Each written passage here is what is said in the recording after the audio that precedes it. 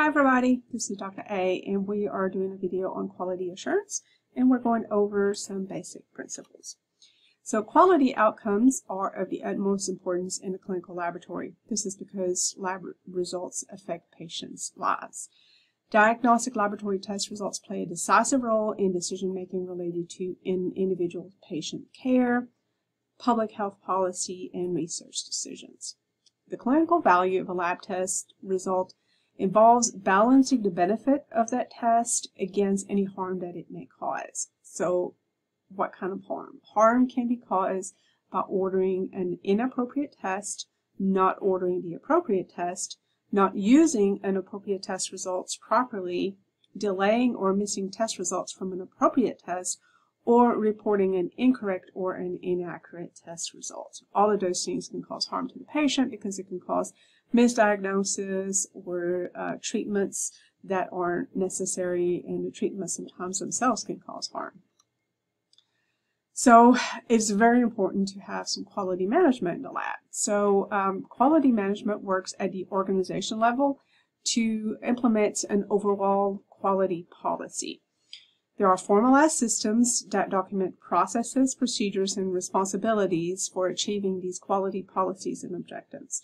So the key components to providing high-quality lab results include an educated laboratory and specimen collection staff, appropriate validated testing methods, properly functioning instruments, quality assurance and quality control processes that are in place, and peer reference proficiency testing. I have some videos on quality control and some videos on proficiency testing in that for you to review if you need to. Quality management then encompasses both quality assurance and quality control. To achieve a 99% level of quality means that you accept a 1% error rate. It is most important that lab specimens be properly identified and collected, because if you do not have a properly identified and collected specimen, then everything that goes downstream is going to be in error or can cause even harm to the patient. Special patient preparation for some specimen collections might need to be done, along with proper transportation to and handling in the laboratory before the actual analytical assay happens, and all of that is very important. Quality assessment ensures that we have reliable test results. Valid results can be reported only when the pre-analytical quality control has been ascertained. Quality control is done in the lab at least on a daily basis, sometimes even more often depending on the instrument. So let's talk a little bit about CLIA. So that is a law that was enacted in 1988. It is called the Clinical Laboratory Improvement Amendment. And it established a minimum threshold for all aspects of clinical lab testing. And in there was the introduction of routine quality control in the clinical lab. And that was a major advance in improving the accuracy and reliability of clinical lab tests. Errors that occur during the analytical phase of testing within the clinical lab are now really rare. So let's talk a little bit about the voluntary accrediting organizations. So we have the Joint Commission. It was formerly known as the Joint Commission on Accreditation of Healthcare Organization, often referred to as JACO, even though the initials are actually JCAHO. Flip the A and the C and call it JACO. The Joint Commission requires hospital laboratories to be accredited by the Joint Commission itself or by the Commission on Office Laboratory Accreditation, COLA, or the College of American Pathologists, CAP. Per the Joint Commission, a periodic performance review will be required for the laboratory accreditation program, and that periodic performance review is a formal standards evaluation tool that is intended to support the continuous compliance of the laboratory, and it's being added to this accreditation process at the request of the accredited laboratory. So it's a tool that they can use to see what are they going to be inspected on and how, to make sure that they are in compliance so that they can maintain their accreditation. The ISO 15189 standards in clinical laboratory. So ISO is the International Organization for Standardization. and it is the world's largest developer and publisher of international standards. It is a non-governmental organization that forms a bridge between the public and the private sectors. The benefit of ISO 15189 is the use of a comprehensive and highly structured approach for quality management that allows laboratory to use tools such as Six Sigma. We'll have a video on Six Sigma coming up too. And gap analysis, the assessors look carefully at where the laboratory does not meet the ISO standard, and then this analysis reveals what facets of the day-to-day operations might need to be improved.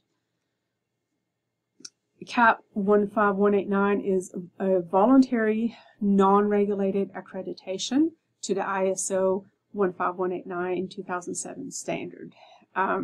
So CAP 15189 requires a steadfast commitment to the laboratory management system in all interacting departments.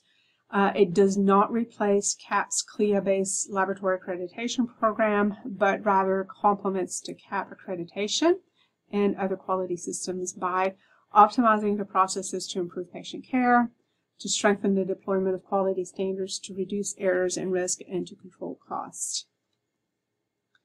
A little bit more on quality assessment. So external standards have been set to ensure the quality of lab results reported through QA as imposed by CLIA 88 and as administered by CMS, which is the Centers for Medicare and Medicaid Services. A clinical lab must be certified by CMS or by a private certifying agency or by a CMS-approved state regulatory agency. If they're not, then they cannot get funding from, reimbursement for lab tests from CMS, and CMS is one of the biggest reimbursers of lab tests. Included in the CLIA 88 provisions are requirements for QC and QA, for the use of proficiency testing, and of course certain levels of personnel to perform and supervise the work in the laboratory. So how educated do you have to be to do certain tests and to report those results out? Once certified, the lab is scheduled for regular inspections to determine compliance with federal regulations, including CLIA 88. Most labs are inspected about every other year, and it's a very serious matter that they are very careful with. A little bit on error analysis. So error analysis can include active and latent errors. So active errors include failing to identify a patient before phlebotomy, missing a blood vessel during phlebotomy, errors with anticoagulants in collection tubes, so collecting the wrong tube, errors with transportation systems, such as the pneumatic tube system, errors with data entry, and errors with instrument or computer, such as ignoring an instrument flag.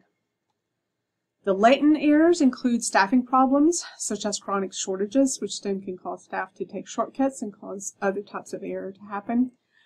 Information technology problems, such as no interface with technology or problems with technology interfaces. Equipment malfunctions, such as old error-prone analyzers. Good labs replace the analyzers every so many years to keep up with their technology, and because just analyzers run down. The work environment, such as the expectation of multitasking, a poor lab layout, a disconnect between the lab and the patients, policy and procedures, such as the relabeling of mislabeled or unlabeled tubes, and lab requisition variations. Teamwork factors, such as poor communication between shifts and departmental silos, so departments that don't talk to each other, like if chemistry don't talk to hematology, etc., or even sometimes poor communication between the lab and outside lab entities, such as doctors and nurses. And then management organization problems, such as when profit is a goal, ignoring patient safety, and a de-emphasis on incident reports and interventions based on analysis. So how to improve? So ways to improve overall errors include at least 3 strategies. So formal patient safety training, including a discussion of the disconnect between lab personnel and the patient. Again, so everybody's goal in the lab should always be patient safety, which includes the reporting of accurate test results. Enhanced communication between patients and lab staff and providers that are directly caring for the patients. And then quality improvement projects that involve patient outcomes data and feedback of the data to the laboratory staff with an analysis of the consequences of high quality or low quality work. So again, if the lab staff is making some errors, then it's good for them to know how this is impacting patient care, so that they can find the appropriate solutions to keep patient care to high quality standards. So where are the errors? So there are three phases of testing. There's the pre-analytical, also known as the pre-examination phase, and that is the phase that encompasses order of tests and specimen collection and delivery to the lab and checking it in. Then there's the analytical phase, which then is the actual performing of the test. And then there's the post-analytical phase or post-examination phase, where it's the reporting of the test results back into the patient's chart or electronic health record. So most laboratory errors are related to the pre-analytical phase or the post-analytical phases of testing rather than the analytical phase. So specimen and related errors continue to be a major problem. So because there's the human component to it. It's something that we cannot automate. We have to have an interaction between individuals to get a specimen collected. And so the pre-analytical phase of testing is particularly error-prone, mainly because it is especially susceptible to human error. The post-analytical has less error because we've had a lot of interfaces with computers and things that are automated. But simply typing in the wrong results or typing in results on the wrong patient or something like that could, be an example of a post-analytical error. Some non-analytical factors in quality assessment: we have to make sure we have qualified personnel, good established laboratory policies, a lab procedure manual that's accessible by the employees and that's easy to read and understand. Test requisitioning, so that's going to be usually outside of the lab, ordering the right tests, etc. Proper patient identification, specimen procurement and labeling, proper procedures for specimen collection and storage, specimen transportation and processing, preventative maintenance of the equipment, because a well-maintained analyzer breaks down less than one that is not well-maintained, and selecting the appropriate methodology when a test is brought in-house. Because not all methodologies are the same, and so finding the right one for the lab and the population is really important. So lastly, we're going to look at accuracy in reporting results in documentation. So the introduction of computer interface online reporting is useful in communicating information correctly and efficiently. No more paper writing. Now everything's been computerized from the order entry all the way through the reporting of results. Because of that, now we have systems in place to monitor individual patient results. One of those is called a delta check, and the delta check looks at the difference between the patient's present result and their previous results. And if it exceeds a specific cutoff value, then it's flagged, and that's the delta check. And the tech has to review it. The ongoing process of making certain the correct laboratory result is reported for the right patient in a timely manner at the correct cost is known as continuous quality improvement, or CQI.